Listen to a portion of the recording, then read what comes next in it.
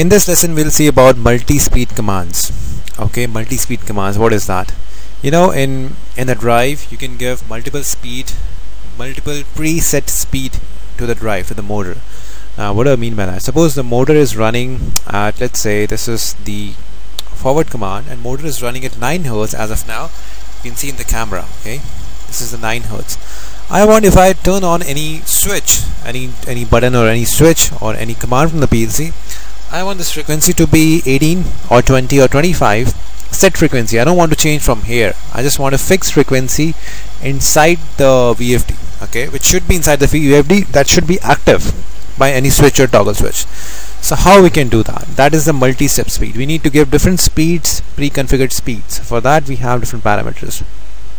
So let me show you the frequency parameter first, where we can enter this multi-speed frequency. Okay, have a look at there, parameter 17, which says first step speed frequency, parameter 18 second step, and third step, and up to 7 steps. But we are going to use just first and second step just for the example. Okay, so in 17 let's enter some frequency in the parameter. So going to 17, let's just have here okay, 10 Hz. Okay, and in 18, which is the second step, I'm having 15 Hz. This is fine. So I have two step frequencies, 10 Hz and 15 Hz. Now question is how to activate them, how to get it, how to activate that in the VFD. For that case we will assign, again we'll assign functions to this terminal bits M3 and M4. We should assign M3 as first step, M4 as second step. Okay, in that case I'll roll back to parameter 38.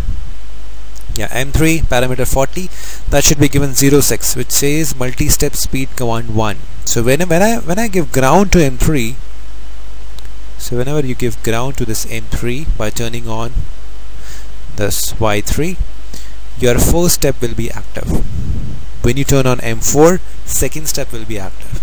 So the step was, first we enter the frequency, then we assign function to M3 and M4, then we turn on M3 and M4 to check that. So we should have output Y3 and Y4, okay, which is already there. So instead of jog, now this will work as step 1.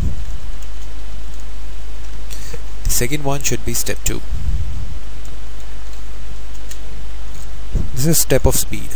Okay, now in this steps we have to first assign the function. So in parameter 39 we should enter 06. So parameter 39 is here, 06. Oops, parameter number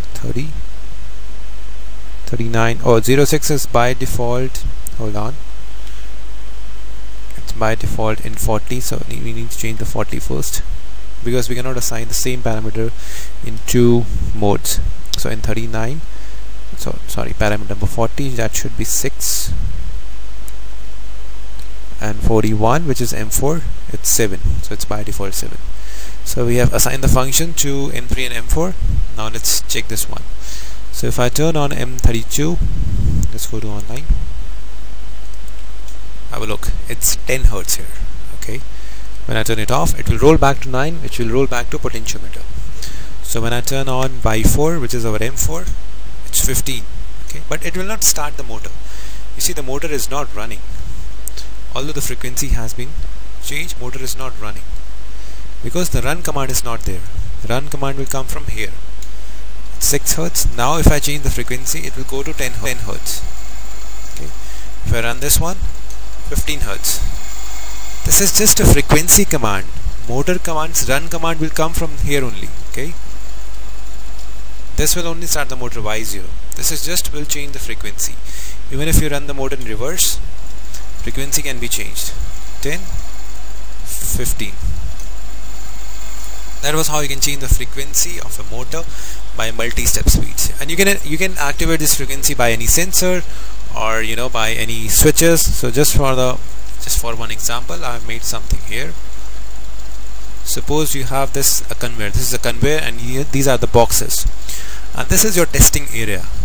You want, when your box travel between this area, the speed of the conveyor should decrease. This conveyor speed should decrease. When the box pass that area, then speed should increase. So these are the two sensors. This sensor will set one of the speed, this will reset that speed. Okay, so whenever a box passes through this testing area, speed of the box will be decreased, and then later on it will be increased. Okay, when there is no boxes. So that's how this application can be used here, by setting M3 and M4 and changing the speed. You can have just one multi-speed as well. It's totally up to you.